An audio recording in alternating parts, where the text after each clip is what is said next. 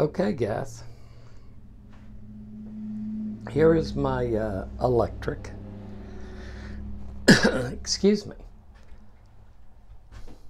I put a port in the floor so I can drop all my cables out. I can drop instead of having to do one for my television cable, one for maybe solar to run in, and one for my electric, I just decided to go ahead and cut the hole, use a marine port, and be done with it, and that way I can just wrap a rag around it, stuff in when I've got all my cable in to keep critters out.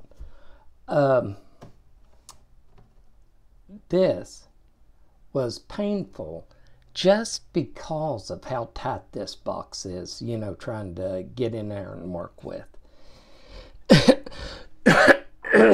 Excuse me. And I put two 15-amp breakers in, even though I did use 12 gauge for my plugs. So if I did want to go to 20, I can. But I just did 15. And if you buy this box, which is oh God, what is it? It's Square D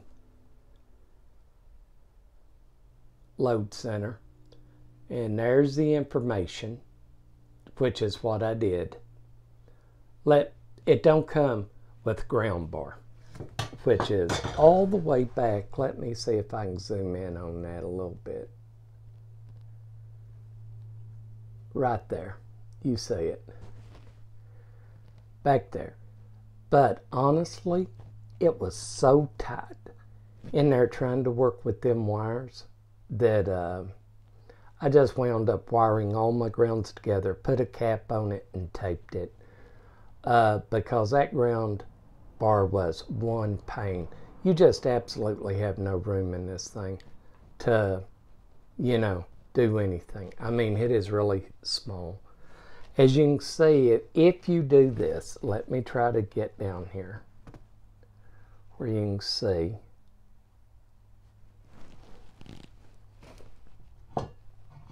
Your white is your neutral, and this thing ain't plugged in. So your white is your neutral, right there, which your service coming in would hook there. Then your power would hook in, your black would hook in here. This don't have a bar, so I had to put a jumper across to make this breaker live.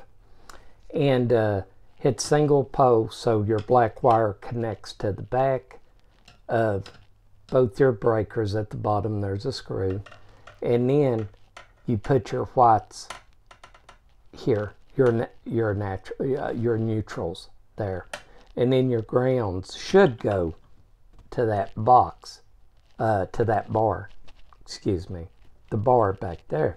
But like I said, it was just so tight trying to get them in, I just said heck on it. I wired them together, put a cap on it, and then taped the cap.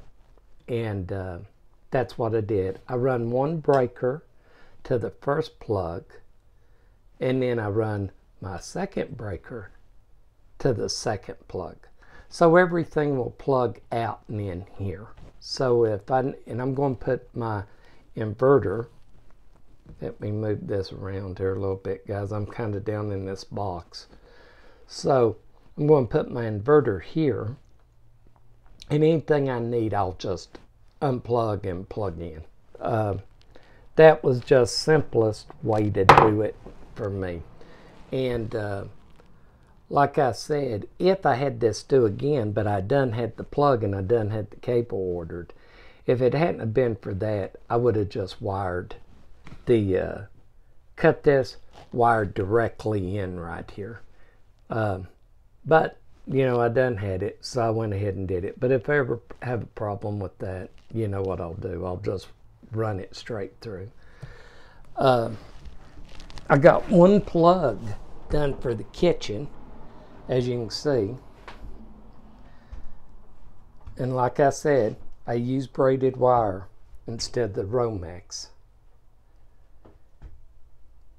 And there is for my kitchen plug, but that's really all I've got in today. But that's generally how you do it. So if you want any information on doing it, just leave a comment. It's really pretty simple. But just know if you get that box, it's definitely tight, hard to work with. So that's it, guys. I'll talk at you later. Hope you all have a good day.